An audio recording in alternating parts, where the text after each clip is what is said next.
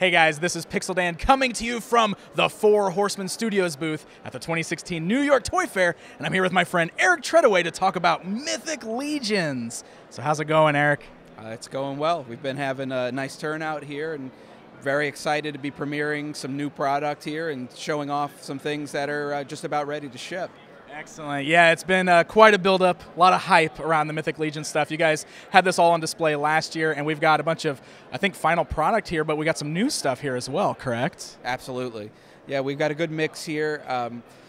On the two ends here, these are the figures that we sold in the Kickstarter, and that was running this time last year, and now we've got final product on our little display here, which is we were sweating it out this time last year, so we're happy to be here with looking at figures in packages, finish, and production has gone very smoothly on it, and the final product has turned out fantastic. So we're very excited to be this close to shipping. We're about a month away from a little over a month away before we start shipping out to customers. So. We had a little Chinese New Year delay, but other than that, we've been pretty close on schedule with it, so we were happy about that. That's great. Well, I got to say that seeing the final products here in person, I mean, they look incredible. And we were just talking right before we started rolling how good the paint looks on all of these figures, like these production samples. I mean, they're fantastic. They turned out so good. Yeah, I mean, the factory has done such a great job on these paints that there's actually some that even look better than the prototypes. That's awesome. Because some of them they're molded. The plastic is molded in color, and so some of the metallics they get a sheen that we didn't even get with the hand painted samples. Right. So, really, just fantastic work from the factory. I'm really excited to check these out like in hand when they start shipping. But it's really cool to see that you guys are still going with it and you're still making new things and surprising us. There's some really great little new figures here, and like this little like a warthog looking guy like caught my eye immediately when walking in here, and you said that he's been catching a lot of people's eye. Absolutely. When we put these things together, we've got our favorites in the studio and ones that we think really work when we finish the paint jobs and see them for the first time complete. But you never know when you put it out there to the public what's going to, just kind of capture people's imaginations. And, people are calling it the Borrier. So we may have to work that into the bio a little bit. But, yeah, that one seems to really have grabbed people's attention. So, yeah, it's, for us, it's fun to sit back now and look and see what people have to say and what they gravitate toward. Absolutely. I love too, like we got like the like this cheetah looking guy up here who totally looks like he could fit in with like some of your Seventh Kingdom cat ladies that we've seen in the past too. People love the animal figures and they request them all the time. This line is a little different than some of our other ones because we were very heavily animal based on these, but that is an element to this world that we're creating, especially in the backstory part of it. And so that's what we had the Minotaur in the first line, but we wanted to get this Jaguar and the boar in here to start trickling that element a little more into the line, and just so that it's represented early on, and you're going to see more of it as the line does go on. Awesome. Very cool. So really neat stuff over here, but we got this big guy in the middle here, and I think we saw this guy back at Comic-Con. Was around the first time we saw him, maybe? I don't remember if you had him last year, but he's just this massive troll sitting here. And you've got another one up in the front of the booth that I'll make sure I get footage of. Okay. But tell us a little bit about these trolls.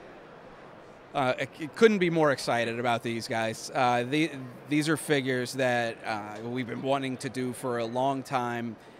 They're very indulgent pieces sculpturally and from a paint standpoint. There's usually on any given product or project, you've got a certain set of parameters that you need to go by. Whereas this, it's just pure, just detail, just make it as monstrous as we can. We could go big. The paint, we could go crazy with it. It's a deluxe figure, so we've got a little bit more leeway with the price on it. And I don't know. I mean, it's just something that I've wanted to see for forever, and not only to get one big troll like this, but to do two. And so there's just so many classic versions of trolls that everybody's grown up with, and so to be able to to do a couple of those rather than just having to focus in on one. Just, you know, it's icing on the cake here. Very cool. Do you guys have any idea, like a price point on those yet, or how you're going to be selling those? We're still working out the price point. I would say that as high as it would go would be $100. It could be a little less. We just have to figure it out. We have to make sure that we're not going to lose money on these, because it's not only is it a big figure, the weapon is gigantic. It's got soft goods on it. It does have a tremendous amount of paint on it. So we're going to have to make sure we cover our bases on it. For sure. So that price point, it's going to be somewhere in that range. As far as how we're going to sell it, this one's not going to be a Kickstarter. It's going to be a pre-order directly off of storehorsemen.com. Okay. And it's going to be later this month. So these things are going to go right into production as soon as Toy Fair is over. Oh, that's awesome. And so we want to get that pre-order up. And, you know, they're going to be primarily rotocast figures, so production will go faster. Okay. So these will be hopefully out to fans by mid-year. That would be sweet. Is it the same kind of idea with the new guys you got here? Or are those just going to be direct pre-orders through Store Horsemen? Absolutely. Okay. Yeah, we will do another Kickstarter for this, but you know it's a huge undertaking. The first one ended up being like 33 figures or something like that when it was all said and done, and so we want to make sure that we don't have long lapses in between the Kickstarters with no product, because we want to make sure that if people are getting into this, that they've got something to continue to be excited about, and even if it's just you know like little 4-figure waves, it's still a little something just to keep interest up, and you know, without having the financial burden of collecting that goes with, you know, just back-to-back Kickstarters. Okay. But you know, the Kickstarter is going to bring a lot of, you know, new body types and new tooling, so there's something to look forward to on the bigger scale as well. Awesome. Now, I do believe you have one figure back here who's going to be a convention exclusive coming up, correct? Well, we're calling it a convention premiere, because that's one of the things that, you know, as a company we've tried to avoid is doing, you know, actual exclusives. Gotcha. We want to make sure that anybody who is into the line and who's supported us on this, you know, is not going to be excluded. If they want to get a figure, they've got the opportunity to get it. But yeah, this back here we've got the Orc Weapons Master, which is you know, a little bit of a tribute figure. And that is a figure that we're doing special for PowerCon, if production agrees with us on this.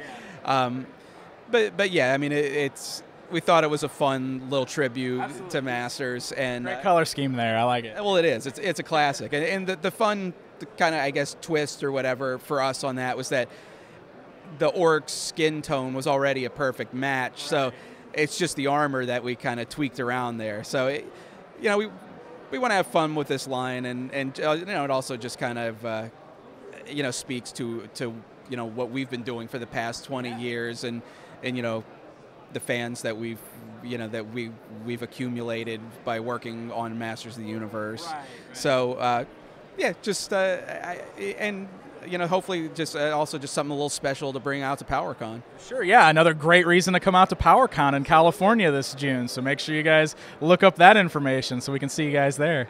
Well, Eric, thank you so much for taking the time to walk us through. Mythic Legions is looking great. I can't wait to get some of the stuff in hand and start playing with it, and I'm very excited for the future of the line. All right, thank you very much. It's our pleasure. Well, there you go, guys. A look at what 4 Horsemen design has on display here at the 2016 New York Toy Fair. Stay up to date with Pixel Dan at Toy Fair 2016. Follow at Pixel Dan on Twitter or /Mandalorian30 on YouTube.com. Thanks for tuning in to your premier source for all things toys, Pixel Dan. See you again.